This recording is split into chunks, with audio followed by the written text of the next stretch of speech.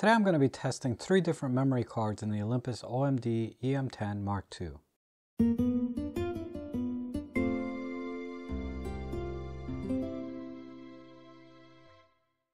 So I've done a similar test like this for my Olympus Pen F, which is recording this video now.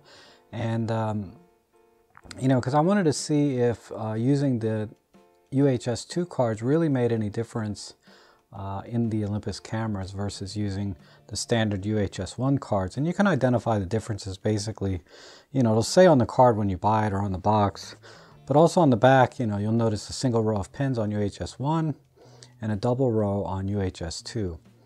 And there's quite a bit of difference in speed. The UHS-I card, this is the Extreme Pro, does 95 megabits per second. And the UHS-II card is claiming 280 megabits per second. And long story short, on the Pen F, at least in the field, it really didn't make any difference in camera which card you used. And these Extreme Pro 280 megabits card, I think I paid like $60 for this 32 gig, and I paid about $30 for the 32 gig 95 megabits card.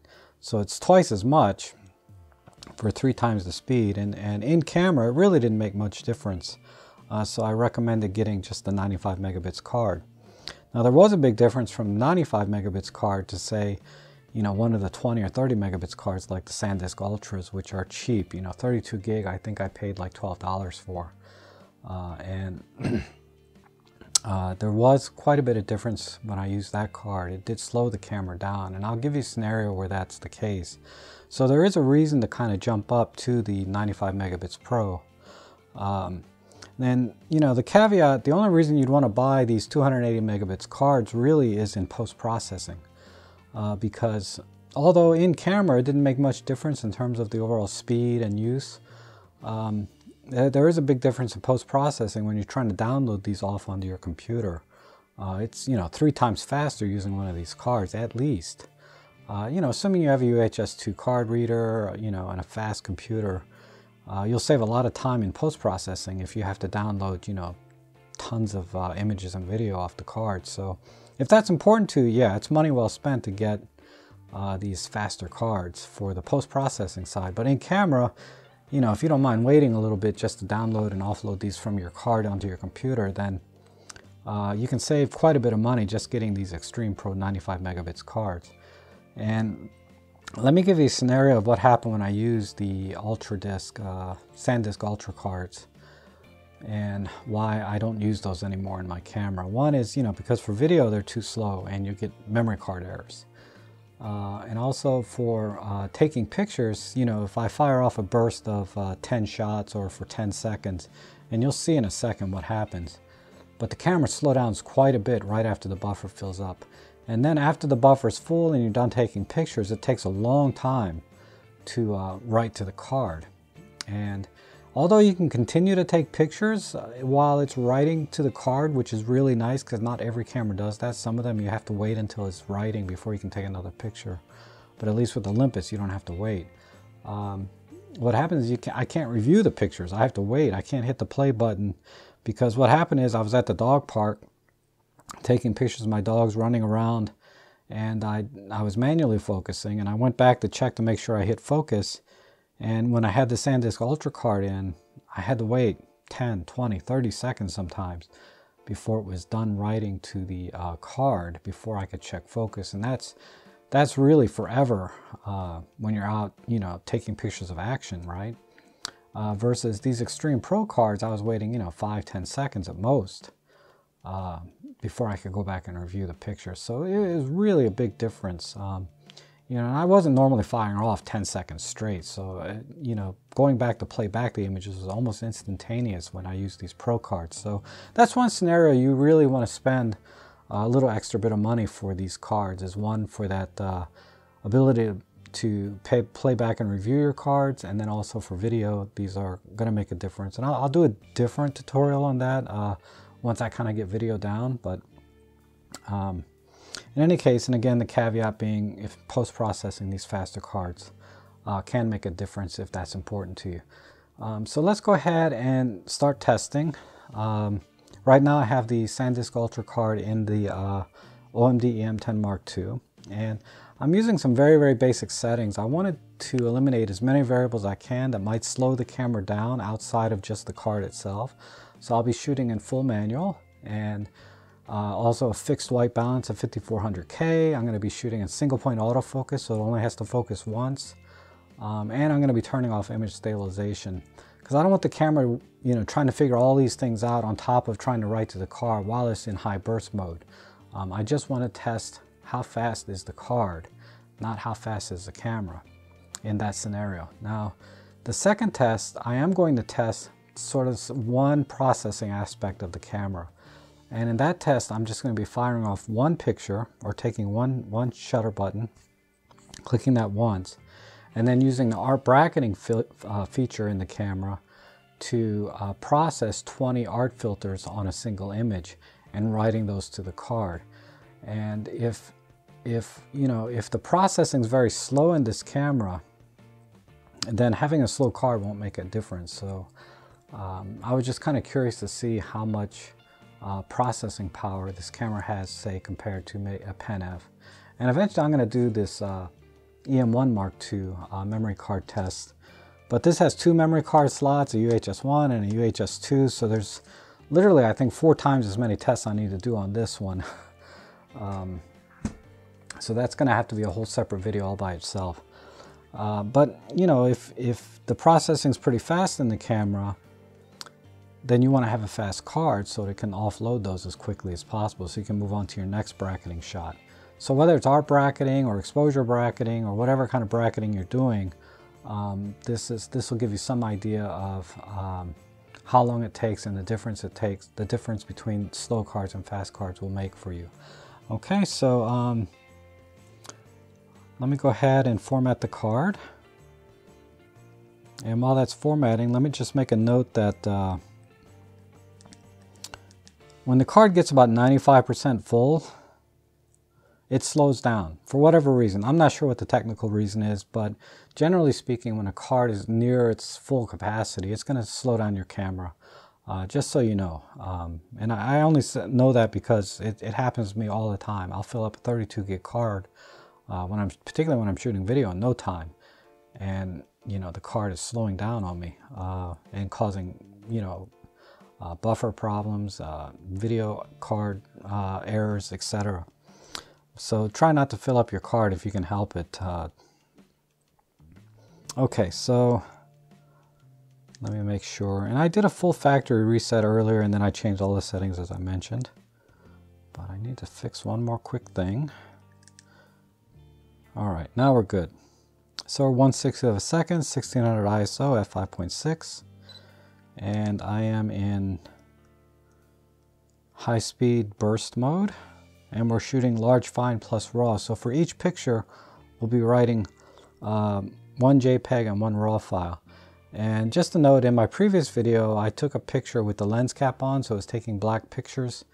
And I was trying to eliminate any kind of exposure or color processing. But what ended up happening was the JPEG images came out to like 600K.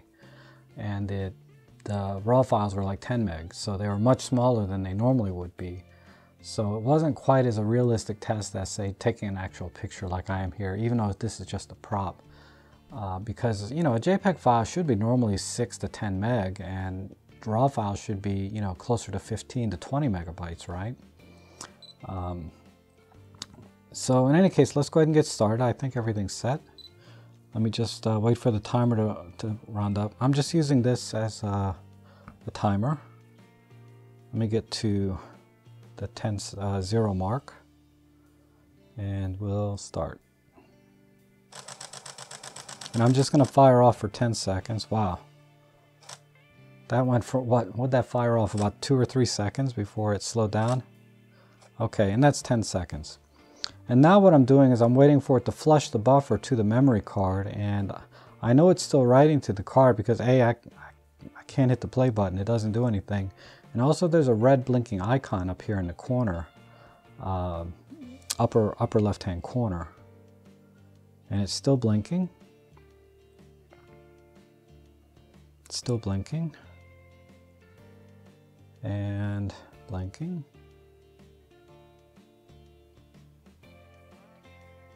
Okay, it stopped at 44 seconds. So from the time I hit the shutter button to the time it finished writing to the card was 44 seconds. All right, let's go ahead and switch over to the SanDisk Extreme Pro 95 megabits UHS-I card.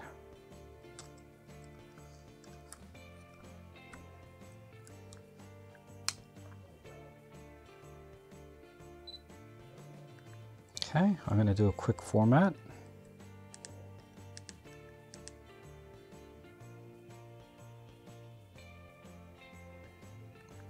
Then let me turn the bracketing's off. Okay, so make sure I'm in high-speed shutter.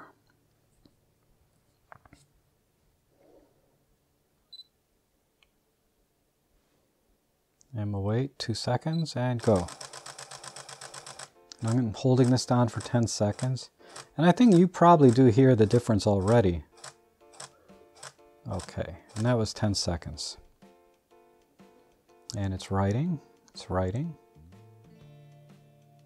writing, stopped. Okay, so that took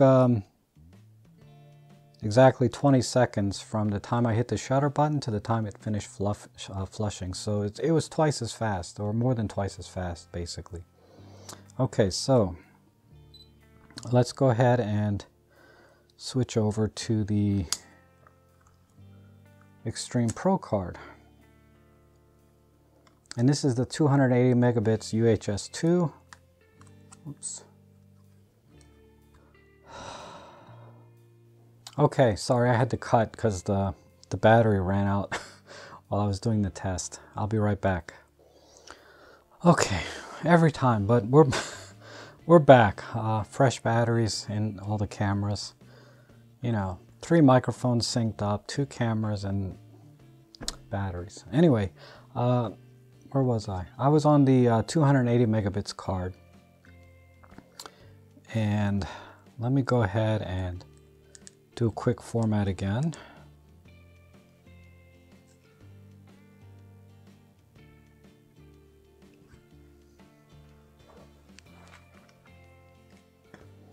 Okay.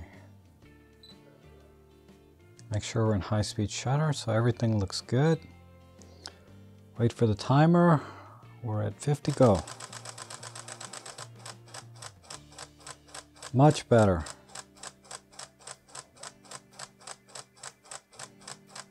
And that was 10 seconds. And it's writing, it's done.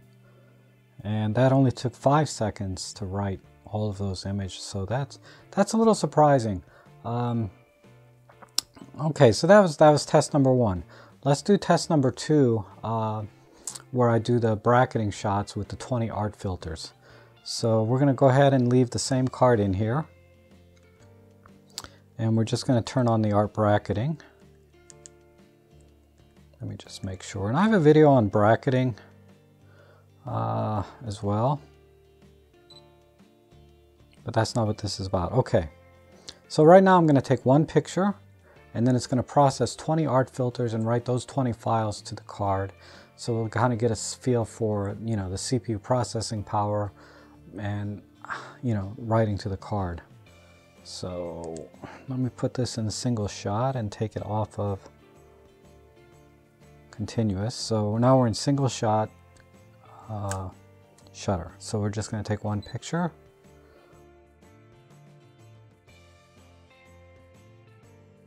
So 22 seconds to write 20 images to the card. So let's do the same thing with the Extreme Pro.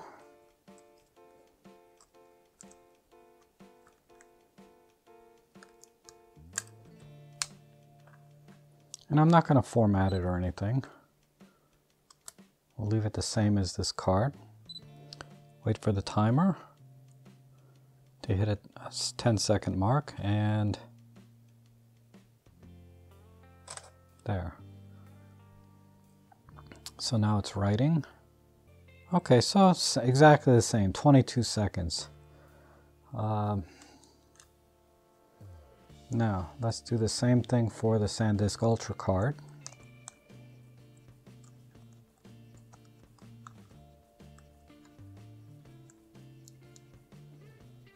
Okay.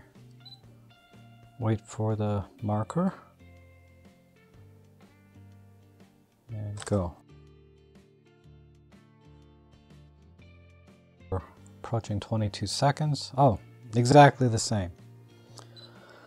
Okay, that was kind of interesting. I think the ARP bracketing test showed us that the processor is not fast enough to keep up with its ability to actually write to the memory cards. So even using the SanDisk Ultra card, finishing in 22 seconds was a little surprising to me that it wasn't faster. So if you are doing bracketing work, whether it's flash bracketing, exposure bracketing, ARP bracketing, maybe a slower card will be okay.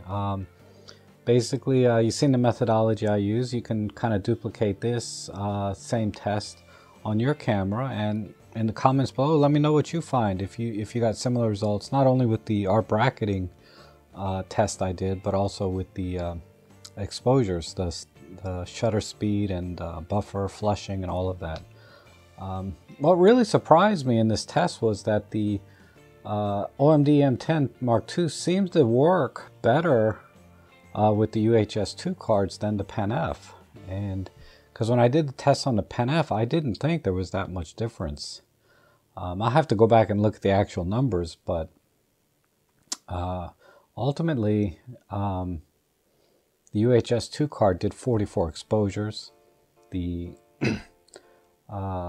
UHS-I Extreme Pro with the 95 megabits did 29 exposures in 10 seconds, and then the Ultra Disc only did 18 exposures. So there was a very incremental and what should be expected improvement from one card to the next. Anyway, I have some more videos planned, particularly on white balance and exposure, and also I'm gonna give some thought to doing a memory card test for this E-M1 Mark II, because it has, the latest processors and it has a dual card slot. So I'm gonna have to run at least 4 times as many tests as I did on this one, and I'll try and consolidate it a little bit faster, or do it a little faster, because otherwise it'd be like a 2-hour video, right? But I do have some ideas on how to do that, so go ahead and hit subscribe if you want to see that and some other videos I have coming up soon. Again, as always, I appreciate all your support, and thanks for watching.